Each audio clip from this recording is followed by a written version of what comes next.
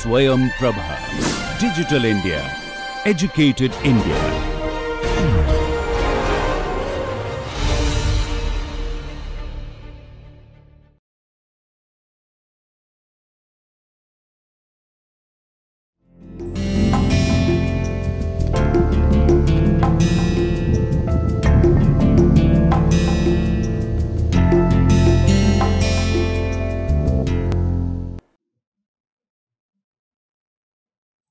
Good morning, dear students. Welcome to my class. This is lecture number 20. In this lecture, we will be discussing the major socio-religious reform movements originated in the first half of the 18th century. And before going to discuss the major socio-religious reform movements originated in India during the first half of the 18th century, let us have a look at the difference between the two societies, Indian society and the British society. The British society, as a result of Enlightenment and Renaissance, adopted rationalism and scientific temper in their approach. Then what was the characteristic features of 18th century Indian society? The Indian society in 18th century was plagued by various superstitious beliefs and practices such as idol and image worship, caste system. The religion got divided into a number of caste and subcaste, untouchability, don't touch me attitude. The upper caste considered the lower caste as untouchables. Sati, burning of the widow in the funeral fire of the husband. It came to be known as the practice of sati. Female infanticide. The people welcomed the birth of son rather than female was considered as burden by the parents. So, female at the young age were poisoned to death. Polytheism. Polytheism means the worship of a number of gods at a time. Child marriage. Even children entered into wedlock, even pre-puberty times.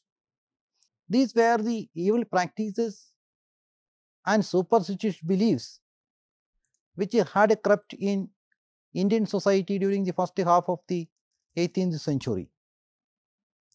The condition of women was miserable.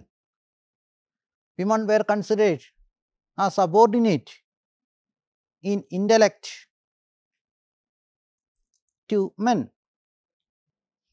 And in this background, what was the attitude of the British government towards these evil practices and superstitious beliefs in 18th century? The English East India Company adopted the policy of non-intervention in the social affairs of the Indians. What was the reason behind the non-intervention of the British in the social matters of the Indians? There were many reasons behind the non-intervention of the British in the social affairs of the Indians during the first half of the 18th century. Warren Hastings, you know that he was the first Governor General of Bengal. It was the period of Warren Hastings. He gave more attention to Orientalism. Orientalism means that more attention was paid to the study of the culture of the Indians, to know the language of the Indians, rather than the imposition of Western culture and ideas on society. This type of action came into known as Orientalism. Why did Warren Hastings promote Orientalism? or the study of the Orient or India, the knowledge of Indian languages, Indian culture and Indian history were required for the effective administration of the Indians. That is why Warren Hastings gave more attention to Orientalism. And in order to attain his objectives of the knowledge about Indians to administer them effectively, he started Calcutta Madrasa in Calcutta in 1781. Asiatic Society of Bengal was started during the period of Warren Hastings in 1784. The society was created for the study of Indology, Indian culture, Indian history and Indian languages. In Benares, Benares Sanskrit College was founded by Jonathan Duncan in 1791. Jonathan Duncan was the British resident at Benares, and it was Duncan who created the Sanskrit College. It was for the promotion of the study of Sanskrit at Benares. Asiatic Society gave importance to the study of Indian history, Indian culture and Indian languages. The Madrasa gave importance to the study of the Muhammadans. It was founded by Warren Hastings in 1781 at Calcutta. But with the end of the period of Warren Hastings, a change took place with regard to the attitude of the British towards the social problems of the Indians.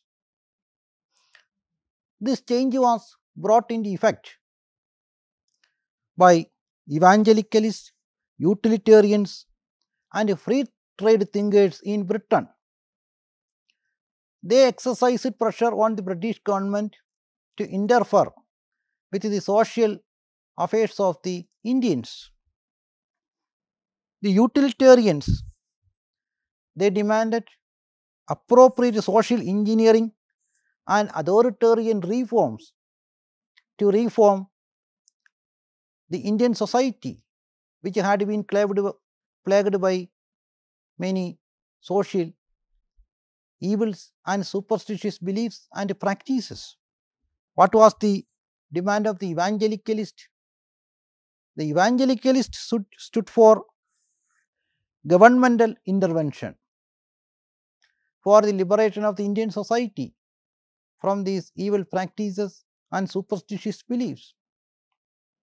What about the free trade thinkers? The free trade thinkers also demanded governmental intervention to make the Indian economy free by ensuring free flow of goods and services, by removing the duties. These were the demands of the utilitarians, evangelicals and free trade thinkers in Britain. But still, the company did not want it to interfere the social affairs of the Indians, because the company feared adverse reaction from the native Indians if the company involved in the social affairs of the Indians. Secondly, the company was not able to do this until and unless a section of the Indian society came forward to support the English East India Company these social reforms. These were the two reasons why the English East India Company did not interfere with the evil practices of Indian society. But this status changed with the introduction of the English system of education in India. The English educated Indians, with the introduction of the English education, rationalist thinking, scientific approach, began to develop among the English educated Indians.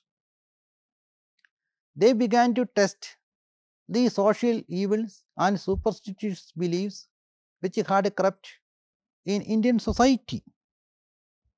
It provided the background. The introduction of the English system of education provided the background behind the rise of socio-religious reform movements in the 18th century India. The first half of the 19th century witnessed the emergence of a number of socio-religious reform movements. It included Brahma Samaj and Young Bengal movement. First of all, let us discuss the socio-religious reform movement originated in the first half of the 19th century. It was Brahma Samaj under the leadership of Rajaram Mohan Roy. Rajaram Mohan Roy, he was one of the pioneers, argued for the introduction of the English system of education. It was because of this in the 19th century witnessed the introduction of the English system of education, and it resulted the development of rationalism and scientific temper among the Indians. Rajaram Mohan Roy wanted his countrymen to accept scientific and rationalist approach. That is why he supported the Thomas Babington Macaulay when he introduced English system of learning in India in 1835. Even though he died in 1833, before his death in 1833, Rajaram Mohan Roy strongly argued for the introduction of the English system of education. This argument bore fruit only in 1835 when Thomas Babington Macaulay introduced the English system of learning in India. His thought was the synthesis of the philosophy of the East and West. He was a multilinguist. Rajaram Mohan Roy was a multilinguist, well versed in different languages like Sanskrit, Persian, Arabic, English, French, Latin, Greek and Hebrew. Benares was the center of Sanskrit learning, where in 1781 Jonathan Duncan founded the Benares Sanskrit College. He studied Sanskrit literature and Hindu philosophy at Varanasi, the center of the learning of the Hindus. He studied Quran, Persian and Arabic literature at Pune. In addition to Hinduism, Rajaram Mohan Roy was also well acquainted with Jainism and other religious movements and sects in the country. It was for the study of Bible he learnt Greek and Hebrew. In 1814, Rajaram Mohan Roy settled at Calcutta, and by advocating a scientific thought and rationalistic approach, he attracted a band of young followers. In 1815, Rajaram Mohan Roy founded Atmiya Sabha. What was the reason behind the foundation of Atmiya Sabha by Rajaram Mohan Roy? He founded Atmiya Sabha to fight against the religious and social practices among the Hindu community in Bengal. He mainly attacked against the social evils like idol worship, rigidity of the caste, and the meaningless rituals and practices, against which Rajaram Mohan Roy stubbornly fought. However, his greatest attack was against the practice of sati, the burning of the widow in the funeral fire of the husband. He also condemned the priestly class for promoting these irrational religious rituals and practices. The Brahmins who used it to serve as intermediary between the men and the gods, and it was the Brahmins who promoted these ritual practices and for which Raja Ram Mohan Roy condemned them for the promotion of the ceremonies and rituals. He argued that all the principal texts of the Hindus preached monotheism. Monotheism means the worship of a single god. But the 18th and 19th century India witnessed the worship of polytheism. The people used it to worship more than one god. He published a Bengali translation of the Vedas, and the major 5 Upanishads he also translated into Bengali language to prove his argument that the ancient Hindu texts, both the Vedas as well as the Upanishads, promoted monotheism, and it was to spread this point among the Bengalis. He translated Upanishads and these Vedas into Bengali language. He argued that the philosophy of Vedanta, that is a philosophy in Vedic text and Upanishads, are based on the principle of reason. The application of reason and scientific thought of Rajaram Mohan Roy did not confine among the Hinduism alone. He began to apply rationalism and scientific thought to other religions as well. He applied it among the Christianity. He questioned the blind faith and miracles in the Christianity. He published his work, Precepts of Jesus. In this book, he separated the moral philosophical message of the New Testament as well as the miracle stories.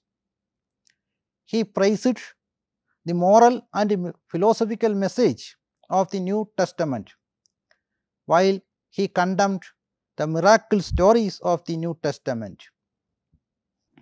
His criticism of the miracle stories of the New Testament attracted reaction from the Christian missionaries, while at the same time he criticized the miracle stories of the New Testament.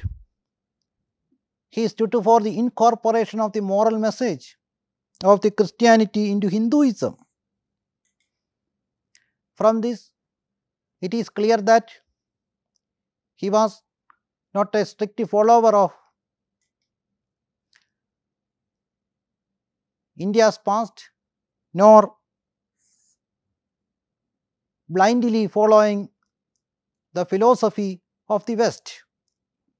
He applied reason and rationality to Hindu philosophy as well as to the Christianity, and he used it to make a distinction between the miracle stories as well as the moral messages and philosophies, be it Hinduism or in Christianity. It simply means that he tested everything. Rajaram Mohan Roy's criticism of the Christianity earned adverse reaction from the Christian missionaries. From this, it is clear that he either did not want it to follow the Western philosophical thought, nor the Hindus' ancient past without applying rationalism. Rajaram Mohan Roy tested everything. Both Hindus' ancient text as well as Christianity by applying rationalism and scientific approach. From the West, he wanted to learn two principles. What were these two principles? Rajaram Mohan Roy wanted to learn from West. It was scientific approach and rationalism. Scientific approach, everything began to be tested based on scientific observation and analysis. Rationalism was applied whether it was right or wrong. These two principles which Rajaram Mohan Roy began to use in testing both Hinduism as well as Christianity. He did not want the imposition of the Western culture on the Indian society, but instead of the imposition of the Western society in India, Rajaram Mohan Roy stood for the reformation of the Hindu society by using scientific temper, reason and rationalism. He opposed the suppression of the Hindu religion by Christian missionaries. In order to get converts from Hinduism, the Christian missionaries pictured Hindu religion in poor light, and they attracted Hindus into Christianity, especially the lower caste, from whom the Christian missionaries got majority of the converts. Even though he did not want to engage, quarrel with these Christian missionaries, but rather Rajaram Mohan Roy wanted to maintain religious harmony with the other religions. He wanted to take the best of all the religions, whether it was Christianity or Hinduism or any other religion. But the criticism of Rajaram Mohan Roy of the evil practices of Hinduism attracted adverse reaction from the orthodox section of the Indian society. Especially his criticism of the worship of idols, as well as his admiration of the moral message and philosophy of the Christianity. These attracted adverse reaction from the orthodox section of the Hindu society. This orthodox section of the Hindu society organized social boycott against Rajaram Mohan Roy. Even his mother was joined with this orthodox section of the Hindu society. It was highly condemnable. He was branded as an outcast and a heretic by these orthodox sections of the Hindu society. They were not ready to accept the ideas of Rajaram Mohan Roy, who began to question the evil practices and the social evils which had crept in Indian society. And in 1828, to crown all his efforts, he founded the Brahma Sabha. It was a new religious society founded by him earlier in 1815. He founded Atmiya Sabha to fight against the evil practices in Hindu society. But in 1828, another society was founded by Rajaram Mohan Roy. Earlier it came into known as Brahma Sabha, but later change in nomenclature was made from Brahma Sabha, it came into known as Brahma Samaj. What was the main purpose of the new society founded by Rajaram Mohan Roy in 1828? It was to purify Hinduism of the social evils and practices which had corrupted in Hindu society, and to preach the idea of monotheism. Monotheism, which means worship of a single God, while during this time, that is in the first half of the 19th century, polytheism spread among the Hindus, that is worship of a number of gods and goddesses. The new society founded by Rajaram Mohan Roy, Brahma Samaj, was based on two pillars. One pillar was reason. Everything began to be tested by using reason. And secondly, the Vedas and Upanishads.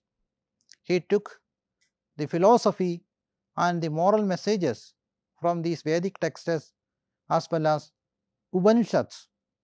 Upanishads were the philosophical work.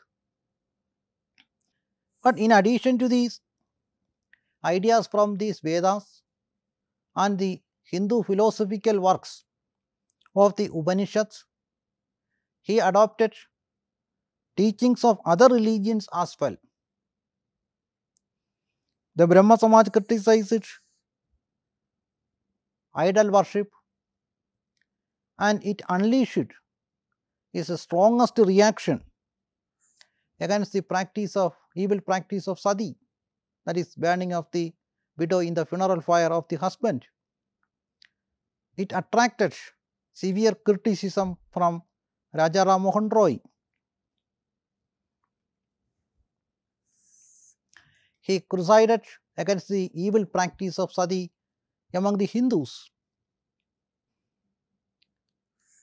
He argued that the Hindu religion had been against the evil practice of sati by citing ancient sacred textbooks of the Hindus. But the people, especially the orthodox section of the society, was not ready to accept the arguments made by Rajaram Mohan Roy. Even he visited the burning ghats of Calcutta and tried to pursue the people from committing sati. He brought it together those people who stood against the evil practice of sati together. And when William Bentinck, the Governor General, sent his proposal to the British government to consider the plan of abolishing sati in Bengal, what did these orthodox Hindus do? When Bentinck, the Governor General, sent his proposal to abolish the evil practice of sati in Bengal, the orthodox section of the Hindu society sent petitions to the British Parliament demanding not to accept the proposal sent by William Bentinck to abolish the evil practice of sati. But against a counter petition was sent by Rajaram Mohan Roy to the British Parliament demanding the abolition of the evil practice of sati. And following the efforts made by Rajaram Mohan Roy and the Governor General William Bentinck, sati was abolished in Bengal in 1829. He also stood for the welfare of the women. The Orthodox Hindus considered that women were inferior in intellect as well as in a moral sense to men. But Rajaram Mohan Roy opposed that women were subordinated to men. He argued for the equality of status both for men and women. He also unleashed his attack against the practice of polygamy having more than one wife.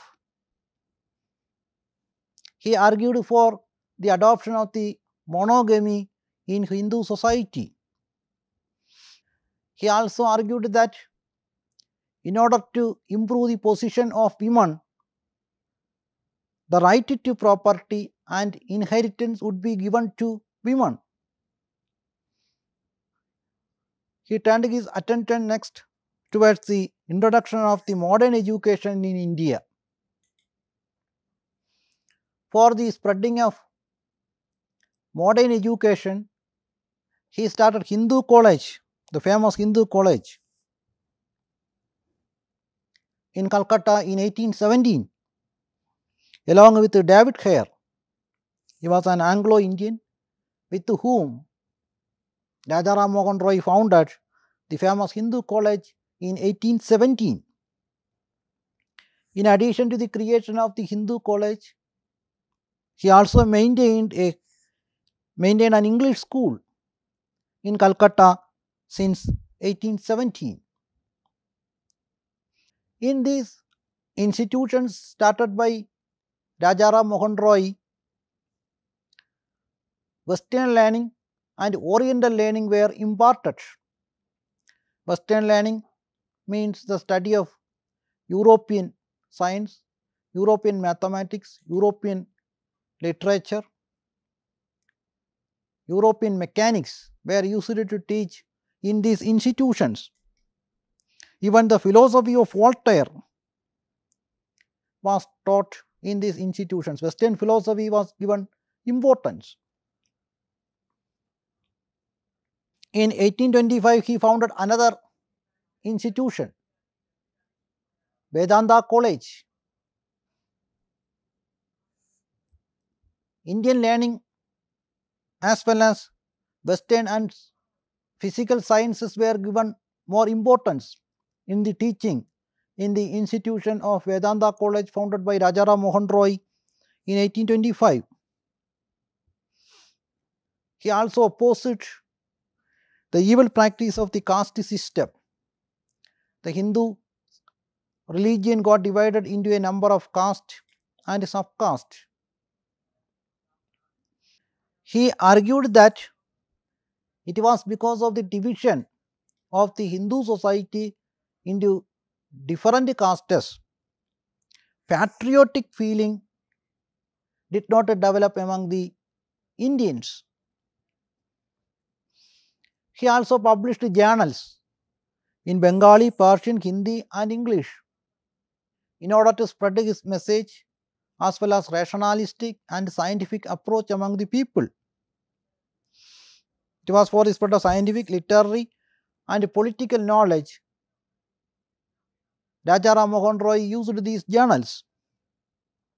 In addition to the social evils and practices, he turned his attention to the political and economic problems of the Indians as well. He did not confine his attention to the social problems only.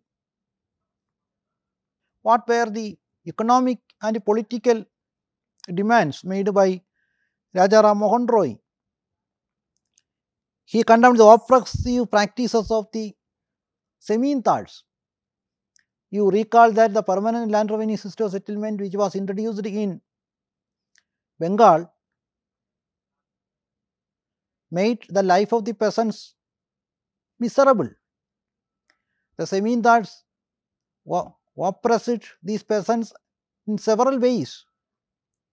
He demanded the abolition of these oppressive practices of the Zemindars against the peasants. He also protested against the imposition of the taxes on tax-free lands.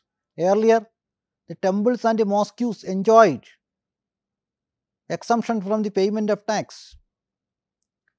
But the British began to impose taxes on these religious institutions run by Hindus as well as Muslims. He also stood for the abolition of the trading rights of the English East India Company, which monopolized trade.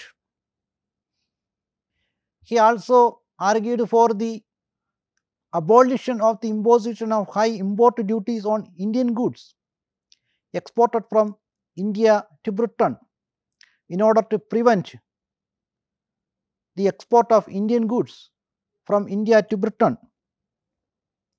He demanded the appointment of Indians to the higher offices of judiciary, civil service and military. As you know that all higher posts were exclusively reserved for the Britishers by the British government. Indians were not appointed to the higher posts. Rajaram Mohan Roy demanded the appointment of Indians to the higher posts of the English East India Company. You recall that it was during the period of Warren Hastings, and later the civil servants enjoyed both executive and judicial powers. The district collector, he acted as the head of the revenue administration as well as enjoyed judicial powers. He demanded the separation of the executive and the judiciary, trial by jury as well, like the English system of trial or prosecution, and the judicial equality between Indians and Europeans. What judicial inequality did exist? The Indian judges and magistrates were not able to try European culprits. The European culprits could be prosecuted or tried in courts presided over by European judges. Rajaram Mohan Roy died in 1833, which is one of the prominent personality of India died. Even though he died in 1833, one of his wishes was the introduction of the English system of education in India. It came into effect in 1835 with the Macaulay Minute.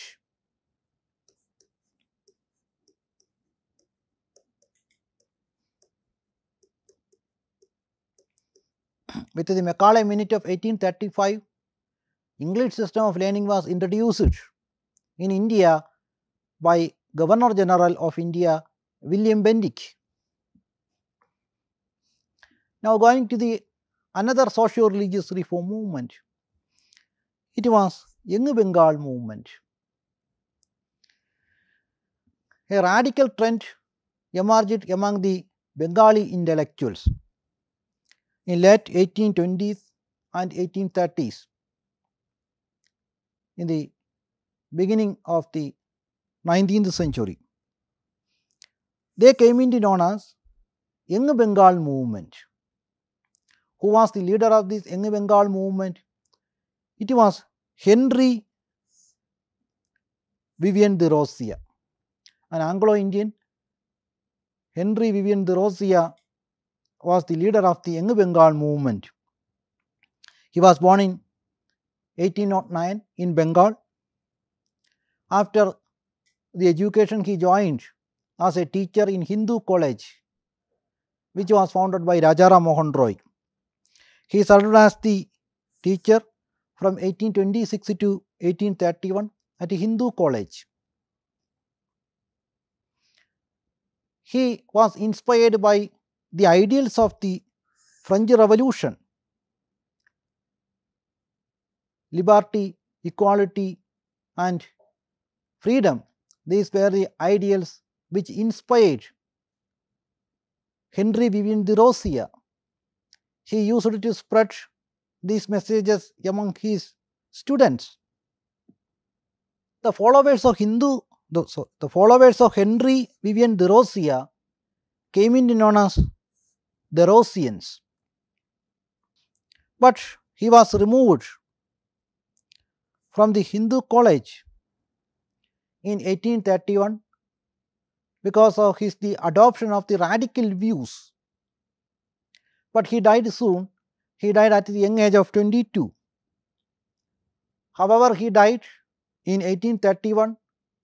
His followers, popularly known as the Rosians, who stubbornly opposed the evil practices and traditions which had crept in Hindu society. The Rosians' main demand was the protection of the rights of women, as well as, in order to improve the status of women, education should be imparted to them. These were the main demands put forward by the followers of Henry Vivian Thoreau. Even though their movement did not make much advancement because of the social circumstances and conditions which had been in existence in Bengal. And on their part, they also failed to maintain link with the people. However, they were able to carry forward the ideals of Rajaram Mohan Roy, that is, educating the people on the social, economic and political questions of the time. They began to spread these ideals through newspapers, pamphlets and public associations. Like Rajaram Mohan Roy, they turned their attention to the non-social aspects as well. They demanded revision of the company's charter and freedom of press and more civilized treatment to the Indian labourers in other British colonies. Indian labourers were sent by English East India Company to other colonies of Britain in other part of the world. They also demanded trial by jury, as in the case of the English legal system. And like Rajaram Mohan Roy, the Rosians also demanded to abolish the oppressive practices adopted by the Zamindars against the peasants. Like Rajaram Mohan Roy, the Rosians also demanded the appointment of Indians in higher offices and posts of the English East India Company. Surendranath Banerjee, he was later became one of the prominent nationalist leaders of India, providing leadership into nationalist movement against the British, described the Rosians as the pioneers of the modern civilization in Bengal. This was the argument made by Surendranath Banerjee. Now, another socio-religious reformers, Debendranath Tagore and Ishwar Chandra Vidyasagar. It was Debendranath Tagore, he was the father of Rabindranath Tagore. He revitalized Brahma Samaj. In 1839, Debendranath Tagore founded Tattvabodhini Sabha. He founded the Tattvabodhini Sabha for the spread of the ideas of Rajaram Mohan Roy. Later, Ishwar Chandra Vidyasagar and the followers of Henry Vivian Thoreau also joined with Debendranath Tagore. Tattvabodhini Sabha and its publication, Tattvabodhini Patrika, it began to study the rationalist study of the India's past, and this study was appeared in Bengali language. This publication was started for developing rationalism and scientific approach among the people in Bengal. In 1843, Debendranath Tagore he reorganized Brahma Samaj and he gave it a new look. Under Debendranath Tagore, Brahma Samaj demanded widow remarriage Earlier, widows did not have the legal right to remarry in Hindu society. Abolition of polygamy, having more than one wife, women's education, improvement of the condition of the peasants. These were the demands made by Brahma Samaj under the leadership of Devendranath Tagore. Next, coming to another reformer, it was Ishwara Chandra Vidyasagar. He was born in 1820. Struggling his life, he earned higher education and reached the higher position of principal in 1851 in Sanskrit College. However, he was a teacher in Sanskrit. He opened his mind to accept the Western ideas as well. But later, he resigned from government service because of the undue political interference. Earlier, only the Brahmins were allowed to study Sanskrit, but Ishwara Chandra Vidyasagar opened the gates of the college for the study of the Sanskrit to the non-Brahmins as well. He also wanted to break priestly monopoly. He wanted to allow the non-Brahmins also to study the Vedas.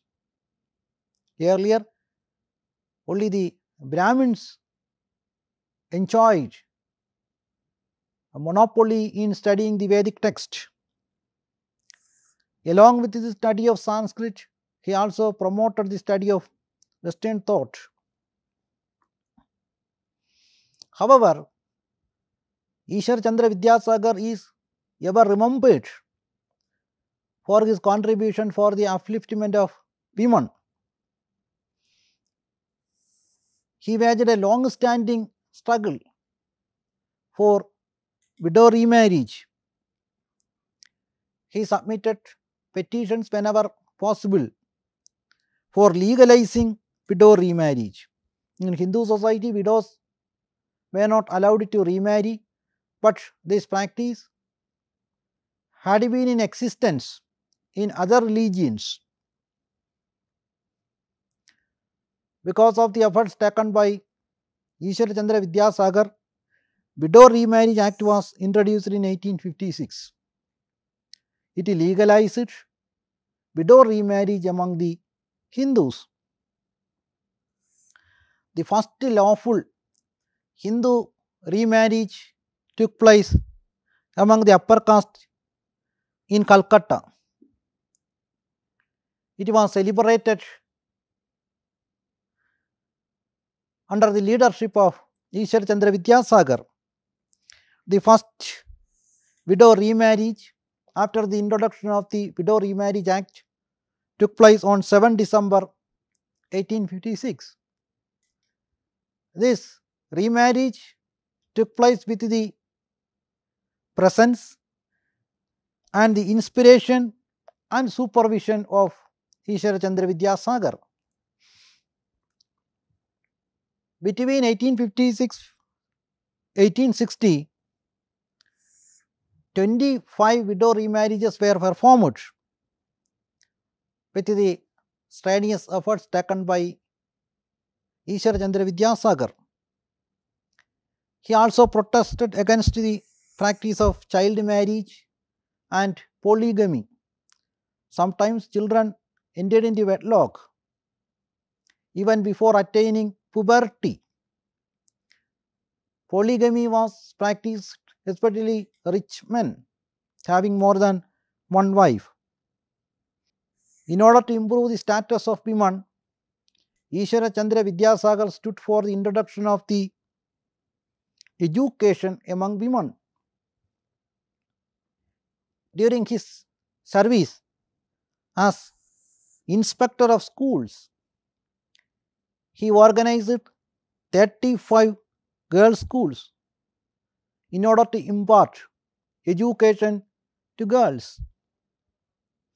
Most of these schools were run at his own cost. He was the secretary of the Bedouin Girls' School. This school was founded in 1849. It was founded for spreading education among girls. Now coming to Western India from Bengal, pioneers of reform movements in Western India. Bal Shastri Jambegar. He was the first reformers in Bombay in the second decade of the 19th century. He attacked Brahmanical orthodoxy and he tried to reform Hinduism by ridding of the evil practices which had kept in Hindu society. In 1832, he started a weekly, Darpan, to provide scientific approach and rationalism. Durgaram Mehtaji, he founded Paramahansa Mandali in 1849 in Bombay. They were the believers of monotheism and they propagated the idea of worship of one God. They also wanted the evil practice of the caste system which had been in existence in Hindu society. The members of this group used to take food cooked by the lower caste people in order to break the caste rules. The Mandalis also believed in widow remarriage and education for women. The branches of Mandalis were created in Pune and Satara. Another social organization founded in Bombay Presidency was Students' Literary and Scientific Society. It was founded in the middle of the 19th century in 1848. It was founded by several young educated men in Bombay. They used it to organize and deliver lectures on popular science and the major social questions. Their main intention was to start schools for imparting education to women. In 1851, another prominent social reformer of Bombay Presidency, Jyotiba Phule, he started a girls' school in Pune.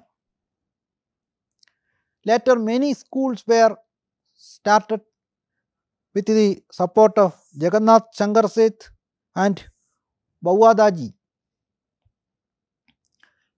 Jyotirao Phule also argued for widow remarriage in Bombay Presidency. Another reformer, Vishnu Shastri, he founded Widow Remarriage Association in 1850s, that is in the middle of the 19th century. Karson Das Mulji, he started Satyaprakash in Gujarati in 1852. It was created for the propagation of the widow remarriage.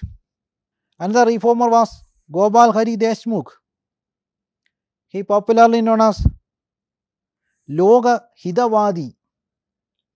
He advocated the reorganization of Hindu society on rationalism, secular values and modern humanistic ideas.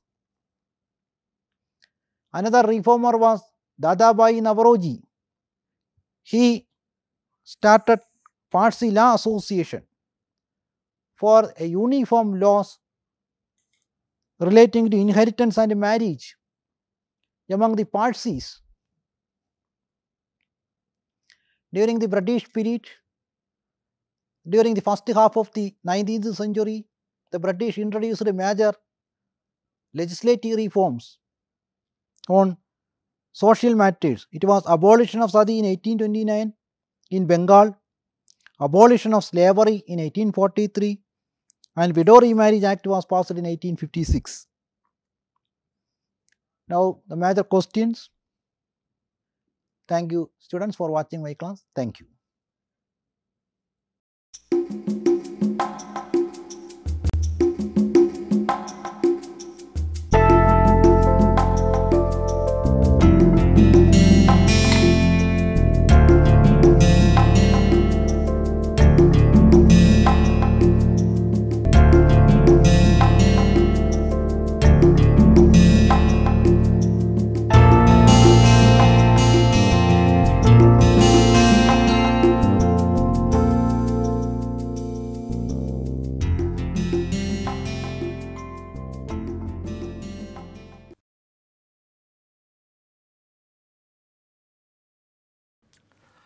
Hello and welcome to this piece of literary snippet.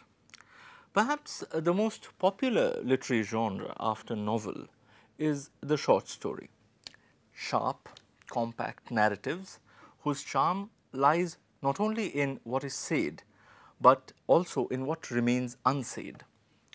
Today I will be reading one of the shortest instances of a short story that I have ever encountered, and indeed the very charm of this particular story that I am going to read out today lies in the way it abruptly ends. It is an ancient tale from Mesopotamia which has been retold by several authors, among whom the name of Somerset Maugham stands out. The adaptation that I will be reading out is perhaps the closest to the one that Maugham wrote. The story is titled, in all of its adaptations almost, as Appointment in Samarra. Here is the story. A merchant in Baghdad once sent one of his servants to the market. The servant was supposed to buy provisions for the merchant, but when he returned, he came back empty-handed. Indeed, the servant had all gone white, and trembling with fear, he told his master that he had met death in the marketplace. When I entered the market, the servant said to his master, I was jostled by a woman, and when I turned to look at her, I saw that she was death. I am very scared, master, because death looked at me with a threatening gesture. Can you please lend me your horse so that I can fly away from Baghdad to the town of Samarra and thereby escape death? The master, being a good man, gave his servant his best horse and saw him gallop off to Samarra to escape death. Then the master himself went to the marketplace and confronted death. Why did you make a threatening gesture to my servant? Asked the master to death. And death replied, it was not a threatening gesture. Rather, it was a start of surprise. I was astonished to see your servant here today, because this evening I have an appointment with him in Samarra. See you in the next episode of Literary Snippet.